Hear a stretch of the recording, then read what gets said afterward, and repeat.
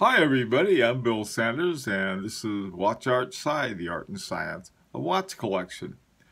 Today what I'd like to do is to talk about a German watch company, Glashütte Original, and look at the entry-level watches that they have. Now, it's the pricing on these watches is different than some of the other ones we've looked at. Some of the other ones we've looked at, the bottom level is pretty high. And with Glashütte Original, it's a little lower. It's not terribly low, but it's a bit lower, and there are different collections in it. But I picked 3 collections, and I took 2 watches from each collection, plus another one I found that they're not producing anymore, and we'll talk about it too. Now, my watches, I have my FP Journe Chronomètre Souverain on today. All right, before I get started, I just want to give you an impression, and I'm not saying this is accurate. Some of you who may know both Glashütte Originals and Jaja Lecoultre may disagree, but for some reason, Glashütte Original reminded me of Jaja Lecoultre, the Swiss watchmaker. Again, there's some similarities. There are also a lot of differences, but there was something about them that sort of had that thing. They're high horology, but they have a wide range of prices and some other things like that. Okay, you be the judge. All right, first of all, I'm going to start off with one of my favorite watches. I liked it. I like it because of the name, too. It's called the Senator Hand Date. And by a hand date, what they're talking about is the subdial at 3 o'clock has a little hand, and it points to the different dates. So that's the hand date. The subdial at 9 o'clock is the second hand. Now this one, the list price of this is, again, in the context of high horology, is relatively low. It's $6,400. However, I found one for $4,155. Now, this is, by the way, too, all of the ones that we're going to be looking at today are brand new. They're all from the 21st century. They're no vintage, even though one of the collections is called vintage. They're all relatively new. Most of them are still being produced today too. One of the ways you can get great deals with a lot of watches is simply get last year's model. And you can do that to some extent with these too. All right, so the Senator Hand Date is an automatic caliber. Most of them are automatic. And there's a good difference between what they sell for and what the discounts you can find. And it's part of what they call the Senator Collection. The next one is also from the Senator Collection, and it's called the Senator Panorama Date. And it lists a significantly more at $10,700. And it's a nicer watch and a little fancier, and it's got that great big date about 4:30. And anyway, so this is another sort of entry level. This is getting up there, but remember now, this is not a. We're still dealing with all of the movements are manufactured by Glashütte Original, and so sort of keep that in mind. These are relatively high prices in terms of the world of everything else except for watch collection. Especially high horology watch collection.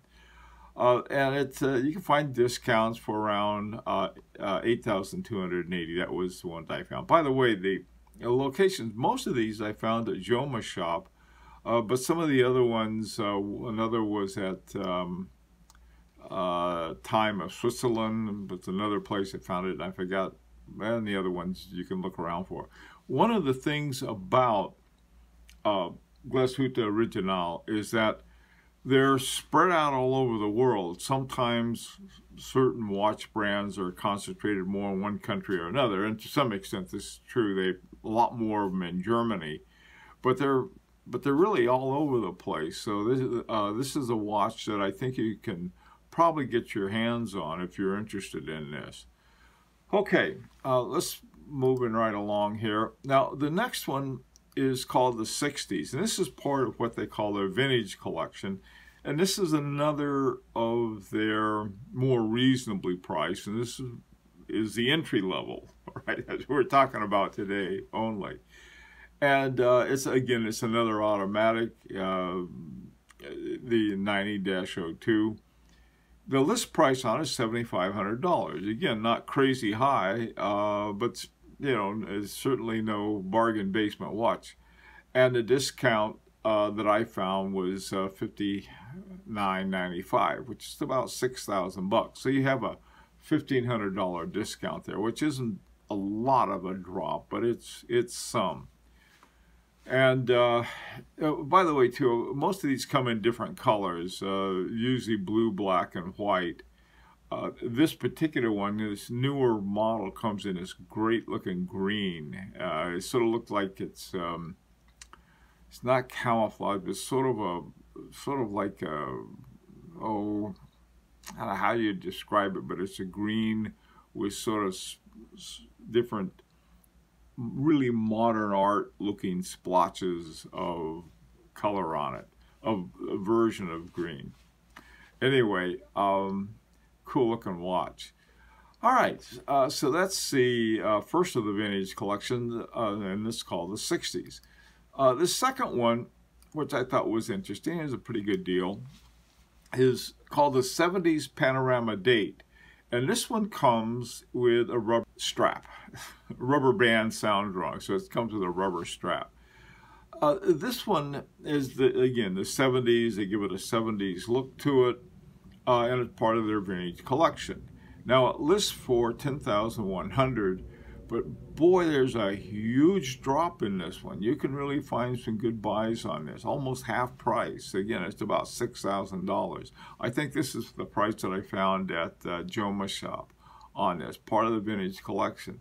Now, what this does is that all of the ones we have, it gives you some variety. Most of them, size-wise, are right around 39-40 millimeter. So they're not really big, they're not really small, but they're sort of in between. And here's another one. Now, they come in different colors as well. This is the particular one that I thought, well, you know, I had a blue 60s, I'll have a blue 70s. All right, let's go on. Now, I got another blue one here. The next is from what's called the Pano collection. And this is they're getting a little fancier here too. And this is one of my favorite watches of all of the Glashütte original. It's called the Pano Reserve, part of the Pano collection. And the reason I like it, it's got manual winding. This has got manual winding. Most of my watches have manual winding, which I prefer.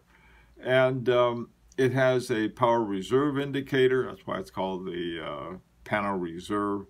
And the date, what they call the panorama date. And then they have actually there's two subdials, one big one for the minutes and hours, and then there's sort of another big subdial within it for the seconds. This is a watch I like a lot. Probably, like I said, this is my favorite of all of the Glashütte original collection. The price is a little steep on these guys though. $82.80 even at a discount. It's a lot. Now, by the way, too, of course, all of these watches you can find if you go to some place like Chrono 24. You can find pre-owned ones there. So these, like I said, all of these are new. All of them from 20th century. You don't want to go back too far on these. You get into there's another with more history to another video I did. And you can take a look at it for some of the history, for the entry-level watches from Glashütte original.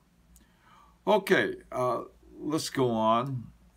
This one, the Panomatic Lunar,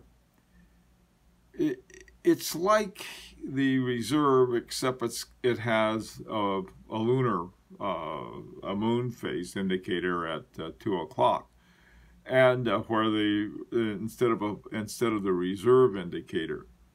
Okay, this is automatic, caliber 9002, and it's pretty much the same kind of price, and also about the same kind of discount. To me, this is another very nice watch. It's very popular. If you like a moon phase, I don't have anything against them. I just don't have anything for them. I'd much rather have a power reserve indicator, and of course a wind-up watch rather than a automatic. But this one is really like this. It's called Panomatic Lunar. Okay, the Pano Reserve doesn't have a matic in it, so it's because it's not an automatic. All right, this last one is out of production. They don't make them anymore. It's called the Navigator. Now the list price originally was $7,100, and but the discount that I found was $5,112. I think that was from Time of Switzerland also, but I'm not sure. It could have been Joma Shop as well. Now at 8 o'clock, there's a pusher at 8 o'clock, and that's for it has a type of chronograph, and it uses the second hand as a running second hand, but also can be reset for a chronograph. It has that big second window. Not crazy about the way the big second window runs into the 4, but you know, it's not bad. It's something you can easily see, and it's the Navigator.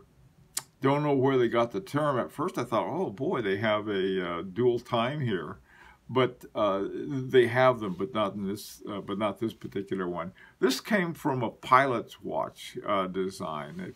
Flugler, I forgot what the German term for it was, but this is another cool watch, and the movement is caliber 100-09. It is out of production, but there's some around that you can find, and the ones that 5112 is the price of an unused one. I mean, it's a condition 0 watch.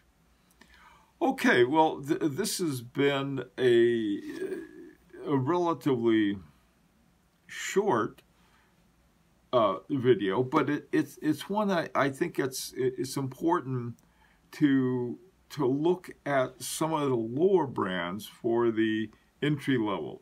You know, I've been looking at I forgot what some of the higher FP Journe and some of these very high, very expensive watches, and looking at the entry level, like the entry level even on used with FP Journe is $20,000. And so you're talking here around $5,000 finding at a discount for Glashütte original. And I think some of the ones that we looked at earlier,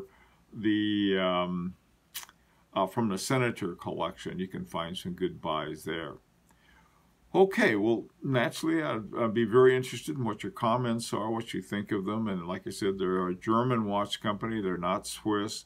They're made in Glashütte, which is sort of the German Geneva, if you will. And like to hear your comments. As always, this is an invitation to subscribe if you'd like. And until Sunday, this is Bill Sanders for Watch Art Side, the art and science of watch collection.